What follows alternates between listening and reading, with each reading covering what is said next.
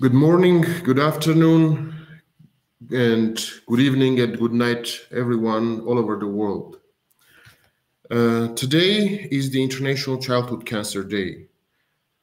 And today, all over the world, we are united for one purpose: to fight childhood cancer, to save one more life, and to unite against this catastrophic disease, and to ease the pain for one more child. My name is Prof.Tamamyan. I'm pediatric oncologist. I'm the head of Pediatric Cancer and Blood Disorder Center of Armenia, and I'm the editor-in-chief of OncoDaily. Now in Japan, it's 10 a.m. In Armenia, it's 5 a.m. and it's just getting the morning out. Europe and Africa are sleeping. In the United States, it's a daytime.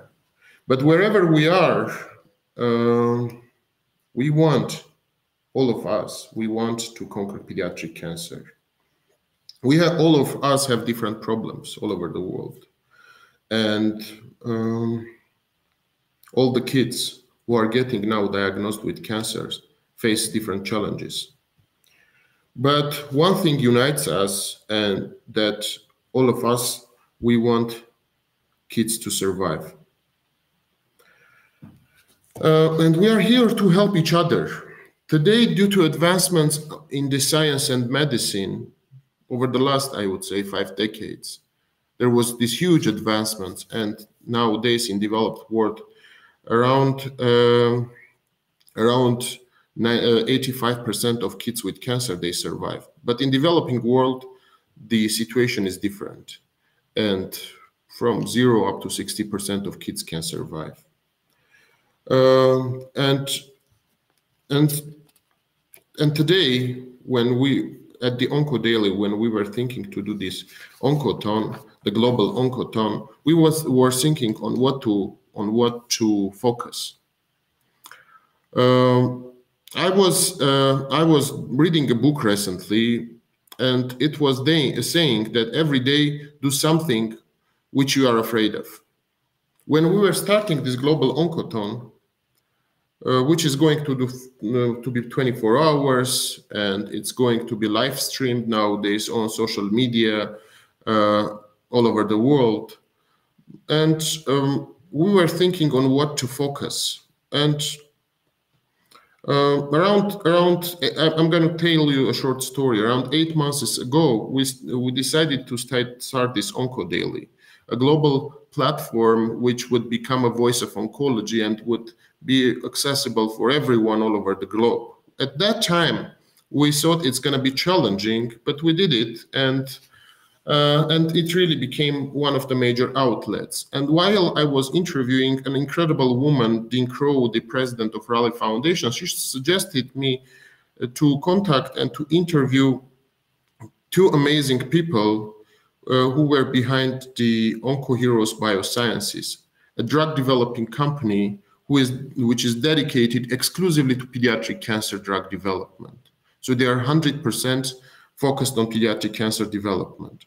While I was talking about these challenges between the developed and developing world that people are facing, but one thing I think also is common, that pediatric drugs are not developed so intensively as it is done in adult cancers.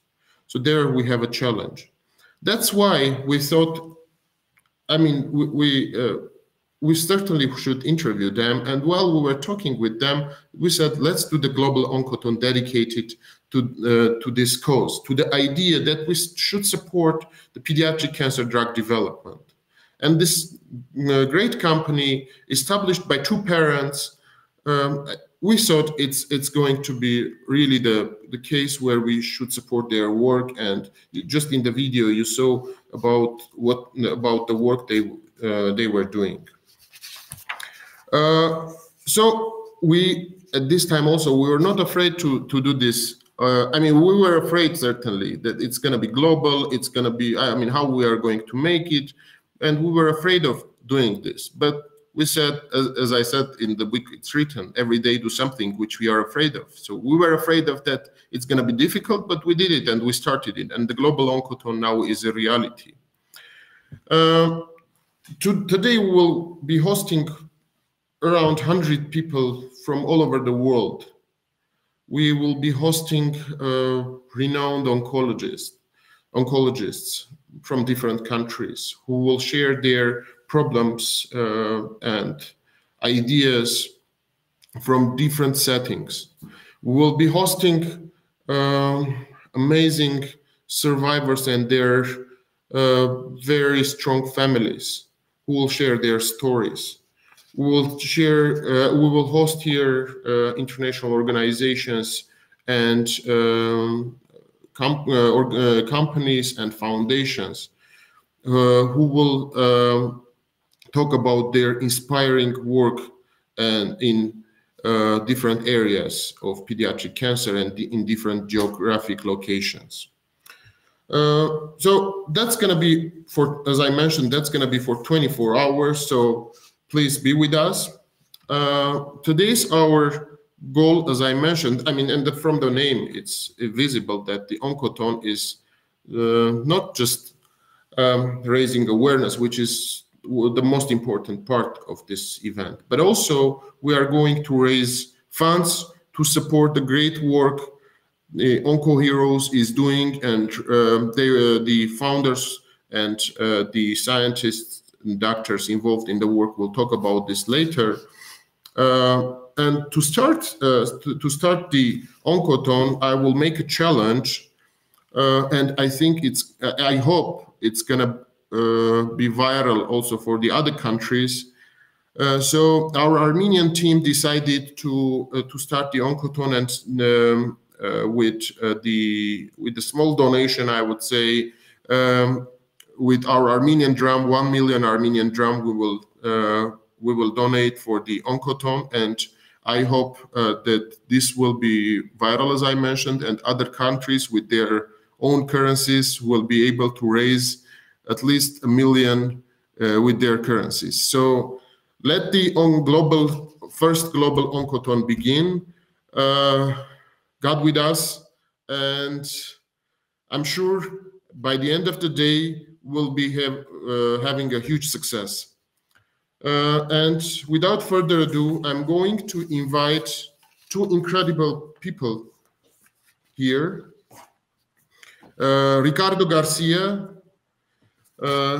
amazing person who is behind this great initiative, Onco Heroes Biosciences. And Ricardo originally is from Spain, currently is living in the United States. He is the dedicated father of Richie, first of all, and who is a brave medulloblastoma survivor. And alongside with him, we have Fernando Goldsztein from Brazil, father of Federico, a resilient fighter currently battling relapsed medulloblastoma. And together they will share their unique insights and experiences in caring for a child with cancer, offering a deep dive into realities, challenges, and triumphs that come with this daunting role. Welcome to the first Global Oncothon. Oh, thank you so much, Gabor. Good night, Fernando. Good night, everyone. Thank you, everyone, for attending the Oncothon. This is very exciting, as you can imagine, for a lot of people, especially for me and for everyone in Onco Heroes. So we really want to take this opportunity to thank you so much, OncoDaily and Gabor and everyone in your team for putting this in such a short period of time. And thank you so much for your first contribution. This is really exciting. Fernando, I can't wait to hear more about yourself and your story. Well, thank you. I'm honored to be here. Thank you for the introduction, Gabor. As Gabor mentioned, my son is battling against medulloblastoma. He has a relapsed medulloblastoma. We have been fighting for 8 years already.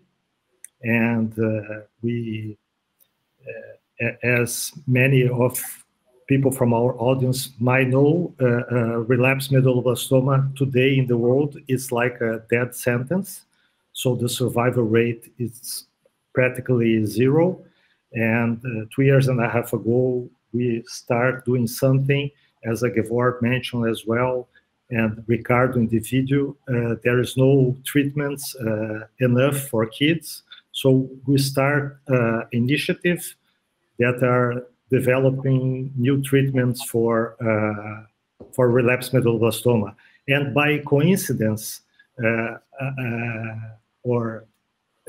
we just made the protocol in the FDA of our two new immunotherapy treatment specific for medulloblastoma. Well, so I think I would love to hear more information about this. So, well, I don't want to just expend so much time about myself. So you mentioned, Gabor, I moved to Boston. Well, I'm coming from another world. I'm originally, my background is IT. I've been working on building companies on the IT sector for many years. I'm a serial entrepreneur. I set up my own company when I was really, really young. I was a teenager indeed. And then when I was launching I'm originally from Spain, as everybody can notice in my accent. My son was diagnosed in 2011 with a high-risk medulloblastoma. We were living in Spain. And then after 3 months there, things were getting very, very complicated. So prognosis was very bad. And we decided to go for somewhere else, sorry. And we were looking for a group of experts. So we've got the opportunity to connect with a great team at Dana-Farber Cancer Institute in Boston, and they encouraged us to come to the US so that Richie could get another approach, another type of treatment. So we did it. We came to the US with luggage, and my son, my wife, my daughter, myself. We didn't know what was going to happen, and with a lot of hope. And here we are. You know, some years later, we're still in Boston. We decided to remain here. Richie is a teenager, 18 years old boy. But by the way, it's going to be the next speaker in the next session, so I'm very excited. And yet, yeah, life is not easy for patients and survivors, as probably Fernando, you know.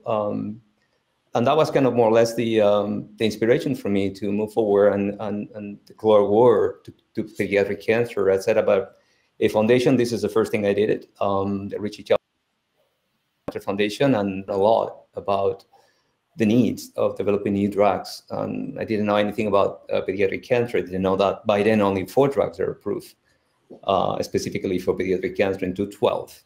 And that traumatized me. You know, I couldn't believe it. So I had a lot of opportunities to speak with a lot of people, and I met with pharma industries. I met with pediatric oncologists, other partners, foundations, everywhere. I was everywhere, talking to everyone, trying to understand why there were only 4 drugs approved specifically for pediatric cancer. And then I realized that we're just treating kids today still with drugs that were developed more than 10, 20 years ago.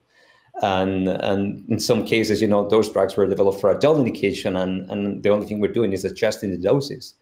And I didn't know that in some cases, 50% of the kids are diagnosed with cancer are in trials because there's no other option for them. And then it was very, very traumatic to hear that there were no one from the industry interested in to move forward the needle and develop new drugs for pediatric cancer. And then that was kind of just the decision point. And then I thought, we need to do something else. We need to set up an entity. We need to just be, and we need to just take some kind of leadership from the industry side. So I think I wish there will be more companies out there interested in developing drugs for pediatric cancer. We will need more than just one. Only focus on this. Thank you, Ricardo and Fernando, for your stories and for your initiatives, and that you found the strengths to continue your battle in this field as well. And Ricardo launched the foundation and the biotech, and Fernando the initiative. What are the challenges you are facing daily? The most significant one, the challenges regarding your initiatives. right now, which you would like to mention? May I, Ricardo? Yeah, Yes. of course, all yours. First, I'd like to congratulate Ricardo and OncoHeroes. Really, the job they are doing, it's wonderful. But we kind of made the same path, Ricardo, by coincidence, because I am in Brazil, and when my son was diagnosed, I flew to Boston, and I treated him in Boston. But then I didn't stay in Brazil. I moved back to. I didn't stay in Boston. I moved back to Brazil. When my son relapsed, and I said that this is terrible for medulloblastoma. I knew that something else must be done, because there is no treatment available for relapsed medulloblastoma. And then we started to talk with some doctors, and I started with a donation, and I was very impacted.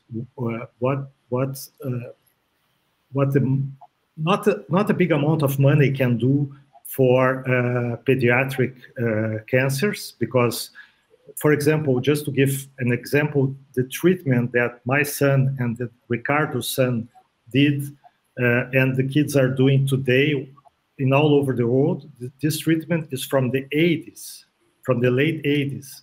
So it's a very toxic treatment. And many children perish; they don't survive. So that's why I started to this initiative, and we are progressing very well. And I think the main challenge is always funds.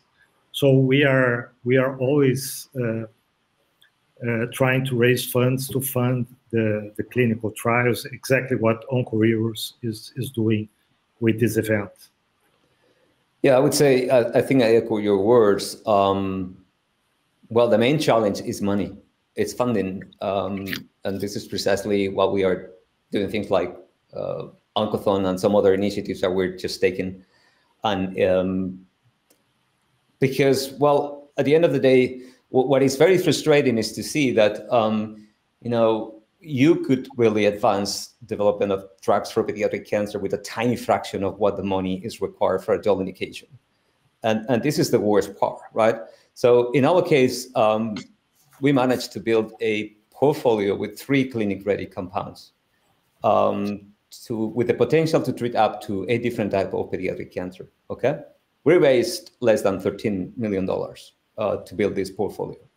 So I don't think there is a way that a company developing drugs for adult indication could build a portfolio with 3 clinic-ready drugs with less than, I don't know, maybe dozens of millions of dollars, right?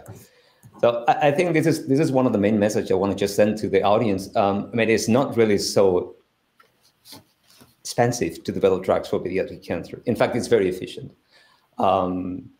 But unfortunately, there is no way to, that's kind of more or less one of the main challenges. So I think providing more funds for developing drugs for pediatric cancer. Thank you very much.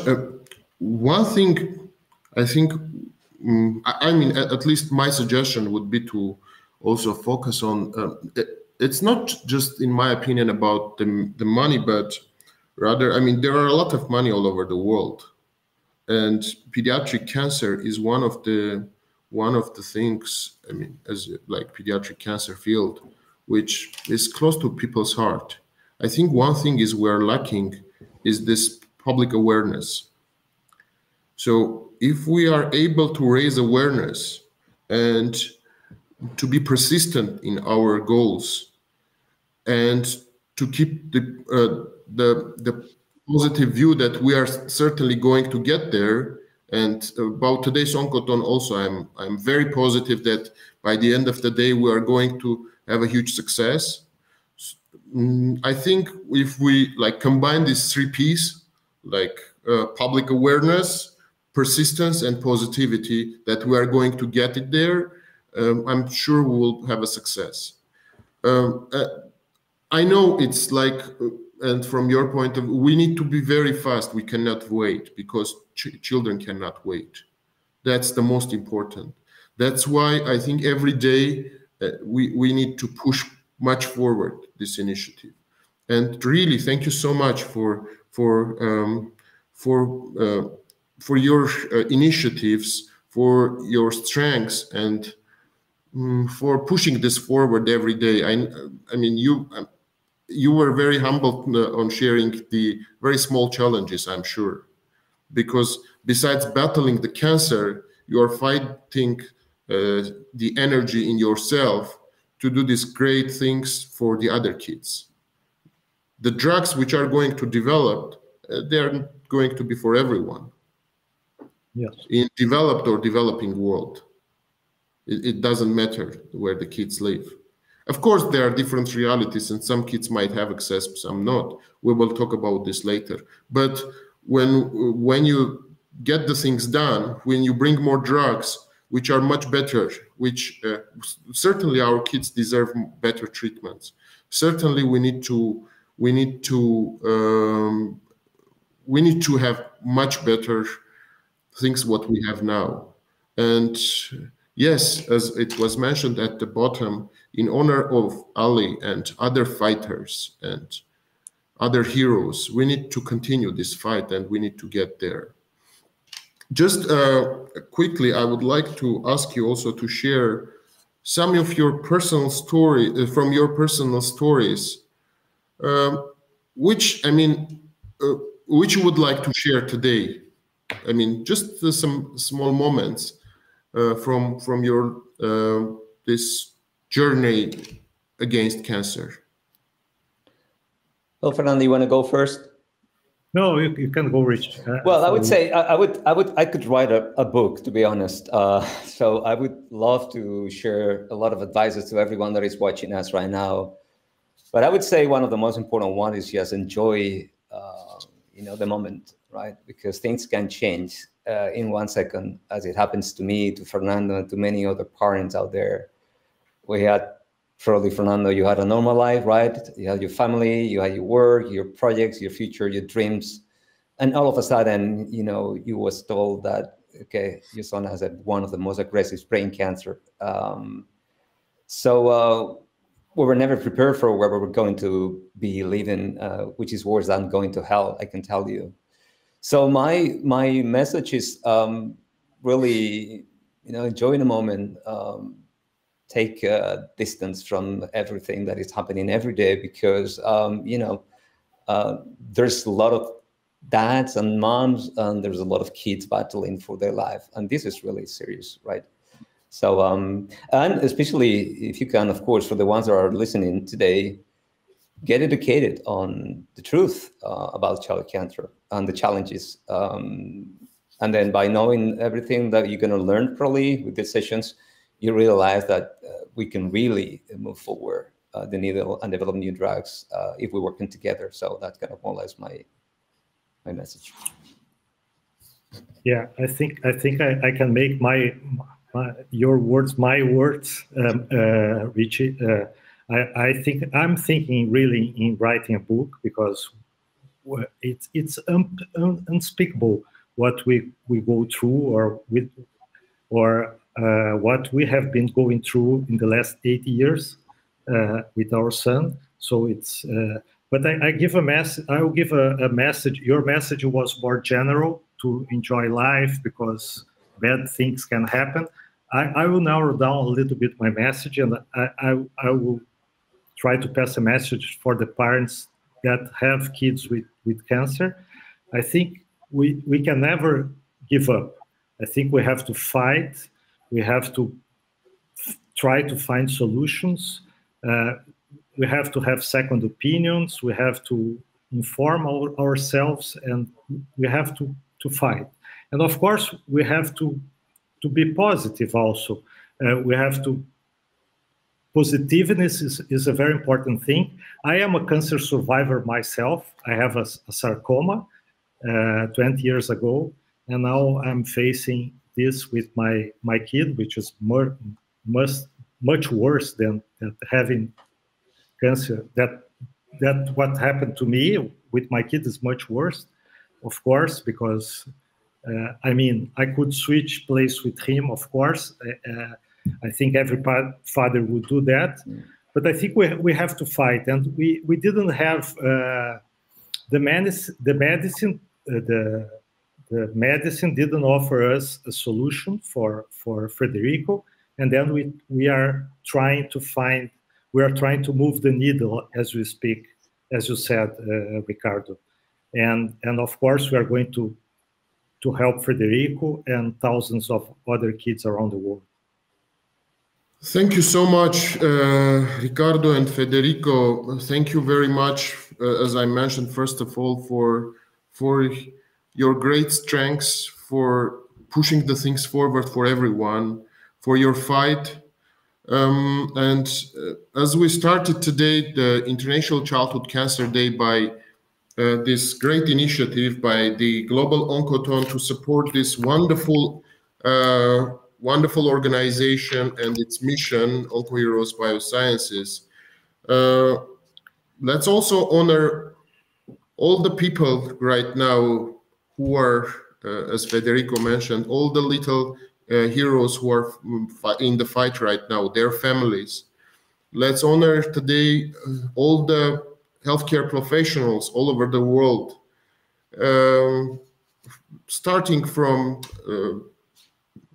China, Japan, ending up in the San Francisco, on the other side of the world. So this is a huge fight, and we need to be united, all of us, against this catastrophic disease. And I'm again very positive. By the end of the day, we'll have a huge success, and let's do it all together. And again, I would like to challenge the people from all over the world to donate and to join our global Oncothon. And I hope from every country we will raise at least $1 million with their currencies. I'm sure in some countries this is going to be small amount, some countries big, but if the countries, for these countries, it's a big amount, it means these countries have enough means. So that's why I think it's a fair distribution. If from every country we are able to raise at least $1 million with their currencies, let's do it, and let's continue our fight, and let's continue our global Oncothon. Thank you very much again, and God with us. Thank you.